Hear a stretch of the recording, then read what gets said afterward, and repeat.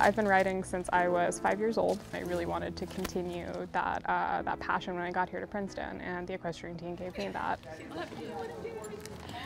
We have so many people on this team who have never seen a horse before they got onto the team, and our coaches are really happy to like teach you from step one, like here's how to handle a horse, here's how to get on, and then all the way up to people who have been riding for 15, 20 years.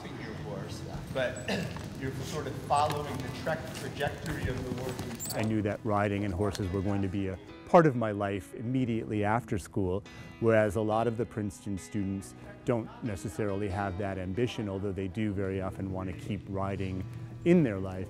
For them, I think it's a great outlet. It's a bit of a break from academics. It's an opportunity to get to do what they love to do, and hopefully many of them will continue with horses in their life regardless of what career path they ultimately choose. Laura, you can sit and let them walk. My work is very theoretical. I mostly sit and focus on the formulas like all day long, and this is a really very opposite thing. You're not focused on something specific, you're just enjoying the ride. It really teaches you to be patient, be diligent. Vertical. Excellent. When we come out on weekends, it's really a full day of handling horses in a way that we don't when we're just riding. We have to muck stalls and do hay and everything. And it's really good. It shows you both sides of riding, which is both like this really fun exercise riding part of it and also the horsemanship.